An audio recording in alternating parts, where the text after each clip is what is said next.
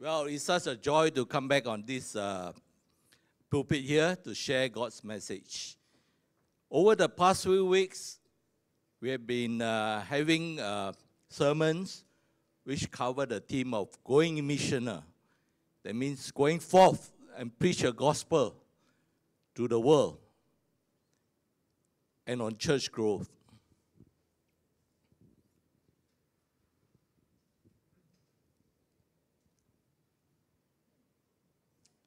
Well, our senior pastor Thomas kicked off the series with his very uplifting, upbeat message on what?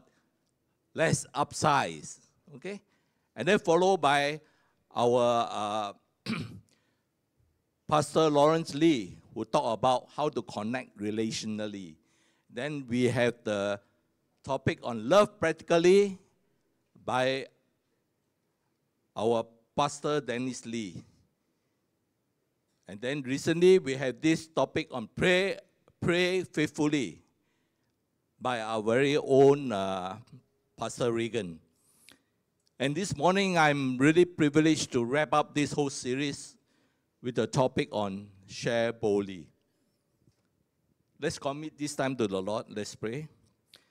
Our Heavenly Father, we come humbly before your throne of grace to seek your word for us this morning. I pray that the words of my mouth and meditations of our hearts are pleasing to you. That the words that come from my mouth are anointed by the Holy Spirit. Lest those words which are not from you be scattered as chaff to the four winds. May your Rhema words go forth and not return to you void, but will accomplish what you desire and achieve the purpose for which you sent forth. In Jesus' name, amen. Now, allow me to start sharing on this message by telling you a true story about this gentleman called John Harper. He was one of the 2,000-odd passengers who were on the ill-fated maiden voyage of the ship Titanic. Now, most of us know that about 1,500 people perished because Titanic sank after it hit the iceberg and because of the lack of lifeboats. And John Harper was actually traveling to America at the time to preach in the D.L. Moody Church. On the fateful night, the captain was worried and want to keep order among the passengers who were crowded on the deck of the sinking ship. So he approached John Harper and asked him to help to keep peace among the passengers. Now, at that time, the women and the children were given priority to get into the lifeboat.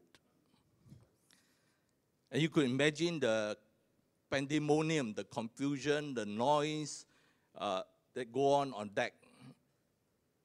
How many of you have seen the movie Titanic? Oh, quite a number of you. So can you recall the scene where the women, children, everybody is crowding, on the deck? And then the husband were waving goodbye to the wives and children who are being placed in the lifeboat, and the lifeboat being lowered down to the sea. And the children, all that, were crying in the boat, waving goodbye, yelling, and so on. Now imagine this scene, that John Harper was kissing his 6-year-old daughter, Nana, goodbye, before placing her safely into the lifeboat. Shortly after all the lifeboats were gone, the mighty ship started to sink and throwing off all the remaining passengers into the icy Atlantic Ocean. But during this horrific tragedy, God was at work. You see, John Harper wasn't afraid of dying.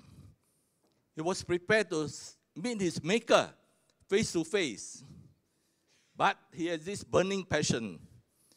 And that is, he wanted other people to know about his Lord and Savior. While in the icy water, as death was lurking around him, he shouted to a man in darkness, asking him, "Are you saved?" "No," the man replied.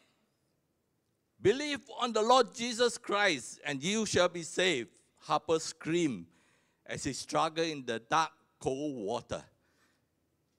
Now the man was drifted apart for a while, but current brought both of them back. Weak, exhausted, frozen, a dying Harper yelled once more, "Are you saved?" "No." Harper repeated once again, "Believe on the Lord Jesus Christ, and you shall be saved." And with that, he sank into his watery grave. Now, this is an extreme example of sharing the gospel boldly, okay? But we as Christians have inside our DNA this desire to share the gospel.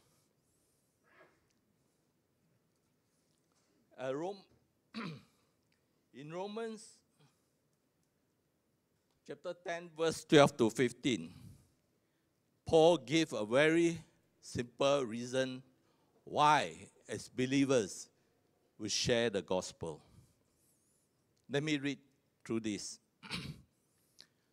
"For there is no distinction between Jew and Greek, for the same Lord over all is rich to all who call upon him. For whoever calls on the name of the Lord shall be saved. How then shall they call on him in whom they have believed? And how shall they believe in him of whom they have not heard? And how shall they hear without a preacher? And how shall they preach unless they are sent? And it is written, how beautiful are the feet of those who preach the gospel of peace, who bring glad tidings of good things." Now, simply put, Paul is telling us, whoever call on the name of the Lord shall be saved. But for one to be able to call on the Lord, he has to believe. But to believe, he has first to hear. In order to hear, he needs someone to tell him the message. And for that person to tell the message, the person had to be sent. You know, in the ancient days, in fact, a lot of people are illiterate. That means they can neither read nor write. So, oral communication, the spreading of the message by word of mouth, is the norm.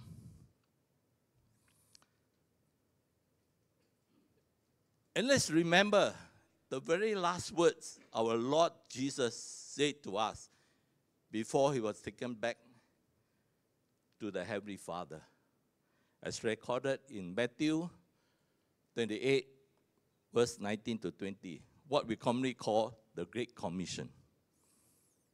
Now Jesus said, "Go therefore and make disciples of all nations, baptizing them in the name of the Father and of the Son and of the Holy Spirit, teaching them to observe all things that I have commanded you.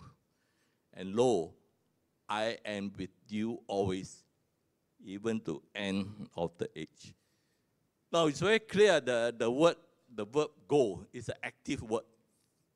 It doesn't mean that we all remain seated in the church, enjoying the disciple-making program, having wonderful fellowship with one another, and enjoying all the church activities.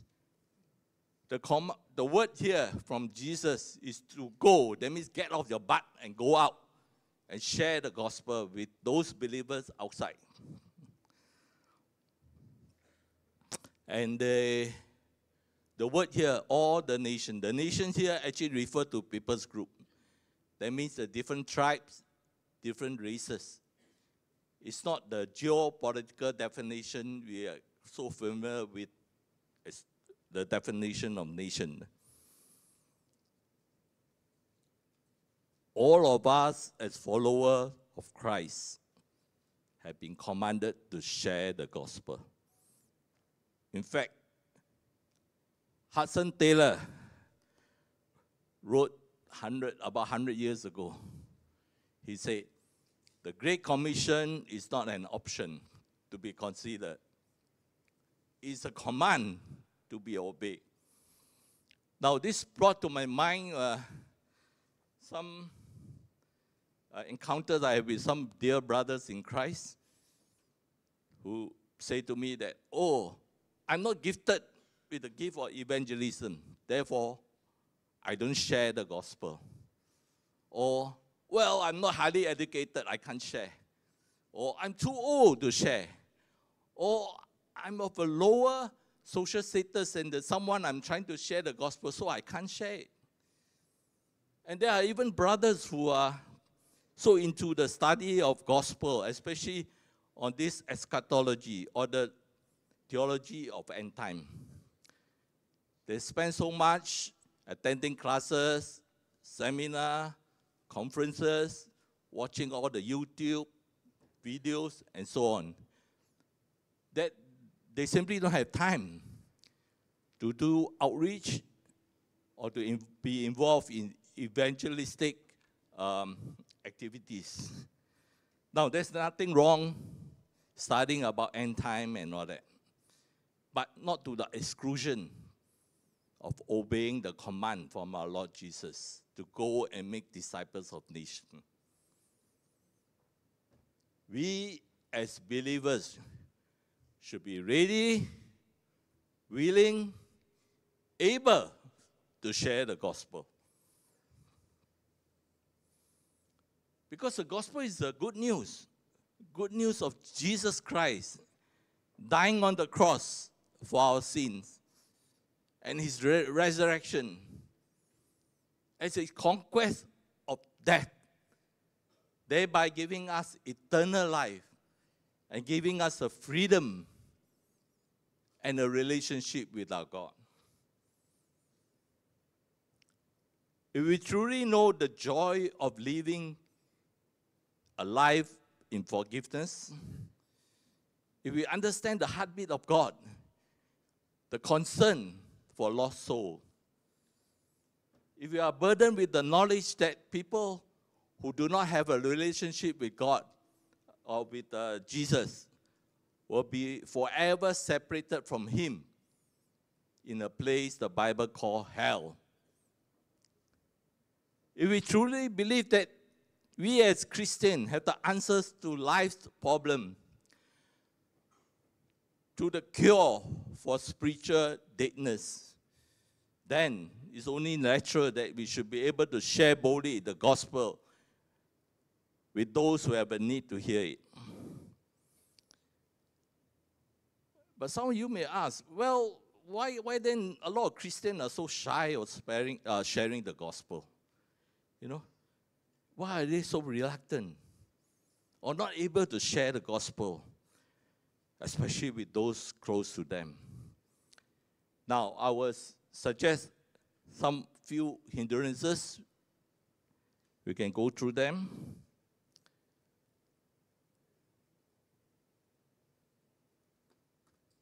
First is the absence of prayer. Now, for a long time, when I was a young Christian, I struggled in sharing the gospel with others. The harder I tried, the more frustrated I became. It was later that I learned that when sharing the good news about Jesus, we shouldn't just depend on our own power or intellect. In fact, if we share freely, boldly, with the Holy Spirit, which will guide us through our prayers, the Holy Spirit will empower us. A good example is in Acts chapter 4, verse 23 to 31. If you have the Bible, can turn through the passage.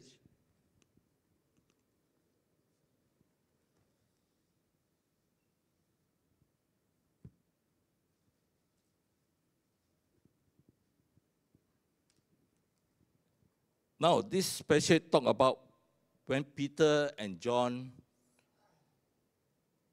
were together with other believers praying for the Holy Spirit to help them. And they ended up sharing God's word with boldness. In verse 31, it says, after they prayed, the place where they were meeting was shaken, and they were all filled with the Holy Spirit and spoke the word of God boldly. So now I will pray a short prayer before I share, because I realize that it's not my own ability, my own eloquence to convict or convince the person receiving the message. It's the Holy Spirit at work on that person receiving the message. So any impact or transformation that takes place in the person is something beyond my capability. This is a work that's been done by the Holy Spirit. So now I put less pressure on myself as far as this sharing the gospel is concerned. Next, the lack of knowledge. Well, sometimes we feel inadequate, right, in sharing the gospel because we have not been taught. But actually, think of it. The message of salvation is very simple, very straightforward.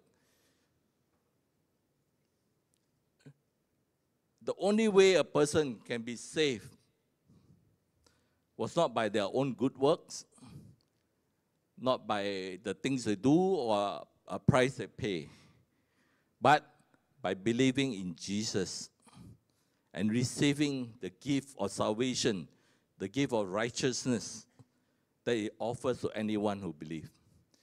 So it's a matter of just receiving this gift of salvation from Jesus, confessing our sin, repenting our sin, and accepting Jesus as a Savior. So that is the most simple way to put across the message of salvation. Well, to help you, there are actually tracts available for you to share when sharing the gospel. One of the tracts, the 4 spiritual law, is one which I find very useful. But I have others here as example. This one. What single event in human history had the power to split time? Okay? From emptiness to satisfaction, and you are a VIP. These are all in English. There's one here. Have you heard about the greatest story ever told? This is bilingual, both in Chinese and in English. Now, by the way, all these tracts are available in the church. So you need any of these tracts, just check with the church. And also our brother Ricky, very generous. He's the one who gave a lot of these tracts away. And then we have this, where can you find true love? In both English and Chinese. 真爱何处寻? All right? And I like this one.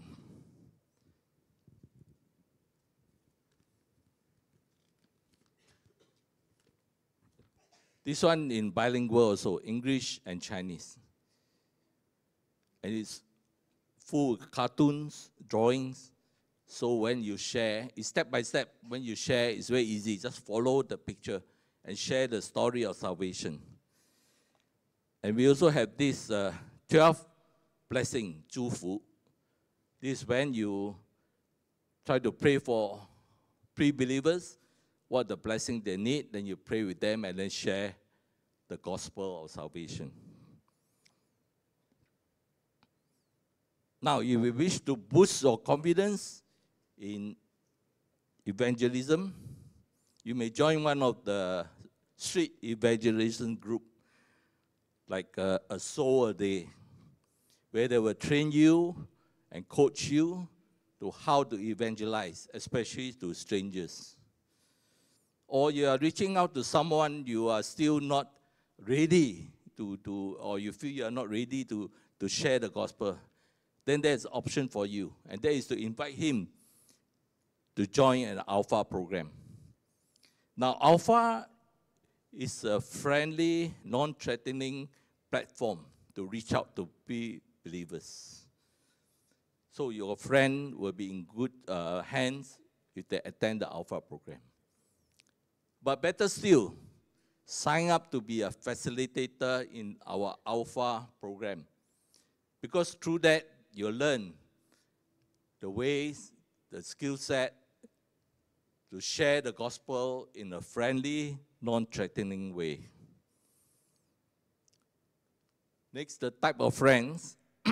Some of you may have the experiencing of witnessing to someone who is not only resistant to your message, but who is very argumentative. Everything you want to tell him, will argue with you. Every point of faith in Christianity, he will question you. Now, I have such a friend. For the longest time I can remember, I've been witnessing to him. And he would come up with a full range of arguments, why there's no God, or why he can't believe why Christians are so foolish to accept all this story about resurrection and so on. But in a way, I'm grateful to this friend of mine because of the way he reacted to my sharing. He helped me to sharpen my defenses of my faith and prompted me to really be serious in studying apologetics, that is the defense of Christian faith. But over the years, actually, I learned it's not my goal to win arguments with such friend of mine. But it's just that my role is to just simply share the message of salvation and pray that the Holy Spirit will work on the person hearing this message. Because conviction and transformation belongs to the Holy Spirit. And also, God may have the timing for this person to accept Jesus Christ. As in John chapter 15, 16, Jesus told us that we did not choose him, but he chose us and appointed us. So you have a problem with listening to such a, argumentative friend. Just continue to pray for him, share the gospel, and continue to show the love of Christ in your life. That will have an impact on him. Now, fourth, the fear of man. Now, fear of man is common if you still are depending on your own ability to witness and share the gospel. Now, the only way to overcome this anxiety is to rely on the Holy Spirit to do the conviction and transformation. Don't just rely on your own eloquence or abilities. After all, we are bringing souls to Christ. And this is a spiritual battle. And the devil never liked it. He never want to lose those under his control to our Lord Jesus. In Proverbs 29:25, it says, fear of man will prove to be a snare, but whoever trusts in the Lord is kept safe.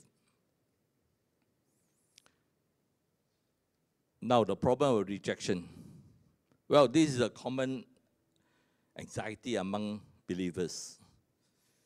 If you're honest, you know that rejection can be quite hurtful, right? It can be quite a profound impact on you, especially when you try your best to share, and especially with someone close to you and dear to you. Well, in my early Christian life of sharing the gospel, rejection was something which took me a long time to overcome. The negative emotion that stirred in me, the feeling of inadequacy, the feeling of failure, the feeling that, well, maybe I've not done enough.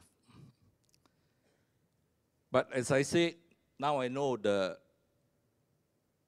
conversion of a person is not my responsibility. My role is just as a channel for good news to share with those who have a need to hear it.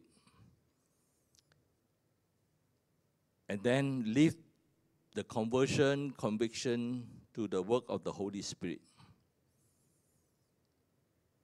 Well, just think of it. If a person comes to accept Christ as his personal Savior, it is actually a miracle. So, sometimes it's God's timing for the person to come to know Him. So all you need to do is, after sharing, just keep on praying for the person and leave the Lord in His own timing for the miracle to happen. Well, maybe allow me to share some personal experience in this. It took my sister and I more than 30 years of prayer and witnessing to bring my father and mother to Christ. Now the turnaround came when my father suffered a severe stroke and was in hospital. That was some 30 years ago. He was in hospital in the ICU for about a week. And during this time, my mother challenged my sister, my elder sister, who's the first one to know Christ in my family, who had been witnessing to my mom and sharing the gospel and so on. So at that time, my mother turned to my sister and said, if your God is really that great, let Him heal your father. Then I will believe. Well, we couldn't have prayed more fervently for my father during that time.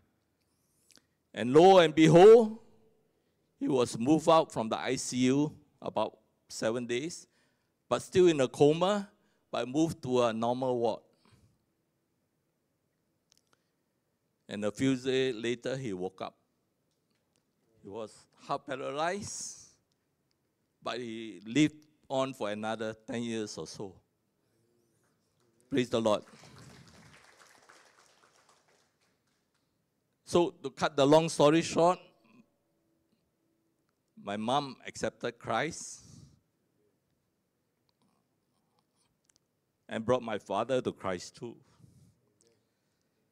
So I learned from this experience, don't worry about rejection. Don't take rejection personally.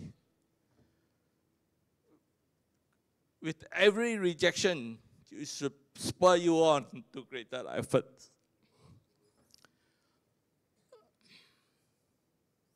Number 6, the trap of shame. Sometimes we are tempted to hide our identity as a Christian, especially in a secular work environment. I recall when I was younger working, I was very shy to identify myself as a Christian. Why? So that I can fit into the work environment. It's a secular work environment. At that time, I didn't appreciate what Paul says in Romans 1:16, when he said, I am not ashamed of the gospel, because it is the power of God for the salvation of everyone who believes, first for the Jew, then the Gentile. At that time, I didn't realize that if someone is ashamed to share the gospel, you are actually trapped by the enemy, because it means one soldier less in the battlefield to fight for lost soul. Since then, I learned to overcome this sense of shame by just building up my faith in the Lord, by growing intimacy with Him, and truly have a sense of His presence wherever I feel the feeling of shame came upon me. What it means is we need to have meaningful, quiet time, prayer time, daily with the Lord. Read His Word daily. Have constant fellowship with fellow brothers and sisters in Christ. And focus our mind on how to live the life of righteousness as directed by the Holy Spirit. We can overcome this sense of shame when we are empowered by the Holy Spirit. It may be helpful, you find that you get a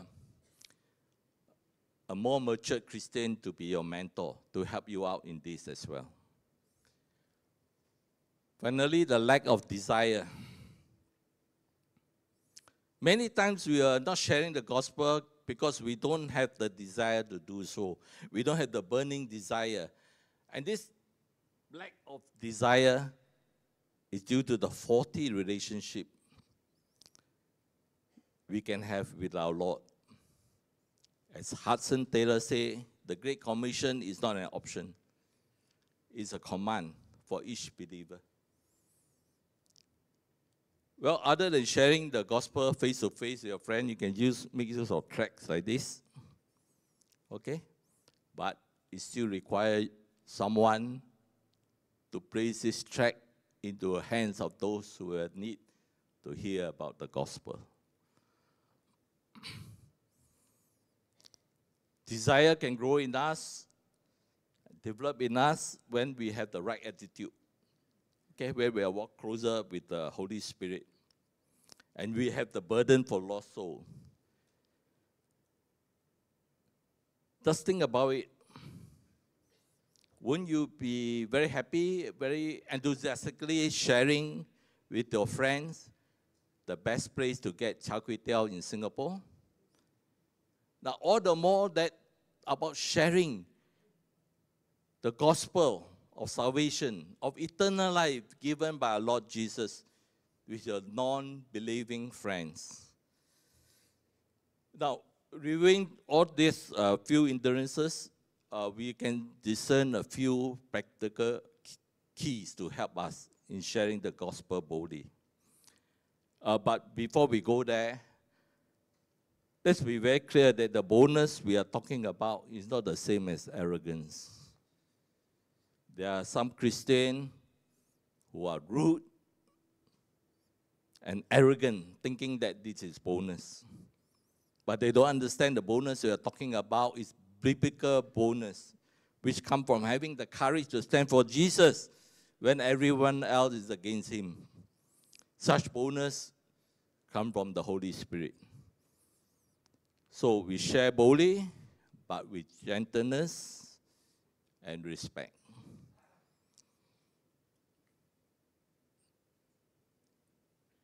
We'll go to the practical keys.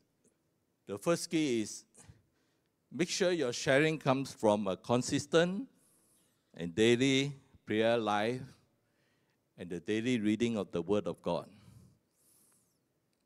Now, I will say in chapter 4 of Acts, the book of Acts, when Peter and John were proclaiming the gospel before the Sanhedrin, the religious leaders of the Jews at that time. The religious leaders noted the boldness of Peter and John stem from the fact that they spent time with Jesus. Verse 13.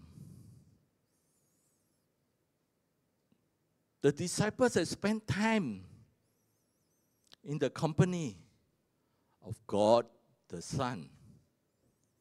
So too, we need to spend quality time with Jesus. It's not just spend one or few minutes to read the Bible or whatever. We have to make sure that Jesus is real in your life. It's not in the head. It's not head knowledge. You must have that personal relationship with him. And that's mean truly making time in your life to pray to him, to talk to him, to read his word. And cut off all those time you spend on non-essential things, so you have time with him. This means forgoing the binge watching of the Korean TV drama, or your time spent on social media, or endless scrolling through the handphone, right? Satan wants us to be kept busy, because when we are busy, that means we don't have enough time to do our quiet time, to read the Bible, to pray, and so on. So busy here, B-U-S-Y, can mean being under Satan's yoke. So we have to be very careful. The moment you find yourself too busy to do your quiet time, too busy to read the Bible, that's the time you have to check yourself. Are you giving the right time to your Lord and Savior, to your King? Now, the second key is to ask the Lord for discernment as to who to talk to and what to say. And pray for wisdom every day, before the sharing, during the sharing, and after the sharing. Because we are engaged in the spiritual warfare. As Paul said in Ephesians 6:12, our battle is not against flesh and blood. Our battle is against the evil forces, the evil spirit. Well, CMC has started this mobilizing all the members to pray for at least 3 names that each of us are targeting to bring to Christ. We have committed these names in writing on this ready to harvest card. Now, we should be praying for these 3 names, right? With earnestness and with the desire to reach out to all these 3 names. And I think last week, Reverend Graber Han suggested that 3 of us can get together to pray for 9 names, so that as a group, we can work together to evangelize to these people. But ultimately, we have to rely on the Holy Spirit to help out in our outreach. Now, the third key is, in order to evangelize boldly, we have to continually bathe ourselves in the gospel message of Lord Jesus. Not our own message, not our own gospel. That means we have to share the full gospel, all aspect of evangelism. Now, the full gospel involves some unpleasant facts of life, and that is about personal sin and God's judgment. This part are important because pre-believers will not be able to grasp life-changing truth of salvation if they don't acknowledge themselves as sinners. I know this aspect is particularly difficult, especially if you are trying to witness to someone close to you or someone who are your senior, like your parents and so on. Now, just let me quickly share a personal story on this. Now, all my siblings and I have been Christian for a long time, except for my eldest brother. I come from a family of 9, 3 boys and 6 girls, and I'm number 6. The oldest was my eldest brother. I shared earlier, even when my parents came to know Christ, my eldest brother didn't want to have anything to do with it. So our whole family have been sharing the gospel with him, praying for him. But he still remained very stubborn, sticking on to his own atheist belief that there is no God. The stumbling block, I realize now, is our reluctance to share on personal sins and the judgment of God on all sinners. The reason for our reluctance is because we have so much respect for my eldest brother, because he became the most senior person in our family after the passing on of our parents. But the opportunity came when he was seriously ill. Actually, quite suddenly. He used to be a very healthy person, but suddenly he felt very ill. And our family really prayed very hard to the Lord not to take him home until he can respond to the message of salvation. We then started to take a more direct route in sharing the gospel, telling him about his personal sins, telling him the judgment of God which will come, and the prospect of spending eternity in hell. I shared with him the message of salvation as well, and also left quite a lot of these tracts for him to read. It's only when his condition worsened that he reached out to me with a message to go and see him as soon as possible. Now, at that time, I was traveling, so I can only reach him via the telephone. The Holy Spirit impressed on me that this was the last chance for him, because the Lord going to call him home soon. Well, praise the Lord, I was able to lead him in the saying the sinner's prayer. After the phone call, I sent a text message to him summarizing what we talked about over the phone call. And then a few days later, I received the sad news that my brother passed on. My sister-in-law, who remained a very staunch Buddhist, insisted on the non-religious ceremony for my brother, including a sea barrier. But somehow I felt peace in my heart. The peace, I think, comes from God.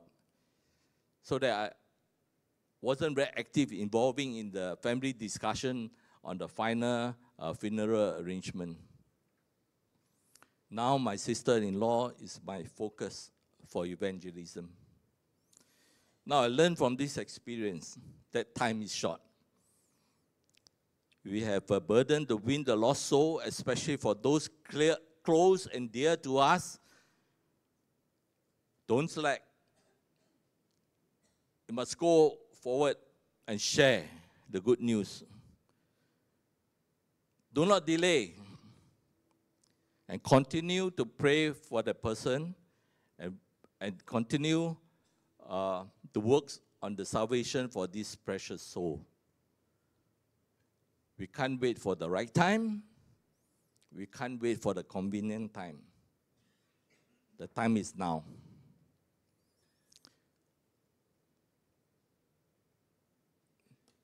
In conclusion, we can see that telling someone about the good news about Jesus is really not that difficult. That is, if you truly believe it. It's because you are not imposing your own thinking, your own spirituality, or your own concept of what is the afterlife and so on. You are simply sharing the truth about God's love for all people, and make them understand that they are made in the likeness and the image of God, and God wants them to be saved. Therefore, let's go forth boldly, proclaiming the gospel to those who have need to hear it, we go forth and make disciples of these believers and baptizing them in the name of the Father, Son, and Holy Spirit. Now I know my message on sharing gospel is directed to the believers. But there are some of you here who have yet to be believers. You have come to church maybe the first time, or have been coming to church a few times, but have yet to receive Jesus as your Savior. I'm telling you, God is saying that today is the day. The time is now for you to accept Him as your Savior. Don't hesitate. Don't overthink the whole issue. Come and receive our Lord Jesus as your Savior. In a moment later, we'll open up the altar for those of you who feel the presence of God in your life now, that you want to accept Jesus as your personal Savior. Do come forward. Our elders, ministry leaders, and intercessor will pray with you. Okay? Now let's pray. Our Heavenly Father, thank you for this timely message to remind us to obey the command of our Lord Jesus to go and make disciples of all nations. Help us to be obedient to your command, O Lord. Make us effective channel to share this good news of our Lord Jesus as Savior to all who need to receive it. Empower us as we boldly share the gospel. In Jesus' name, amen.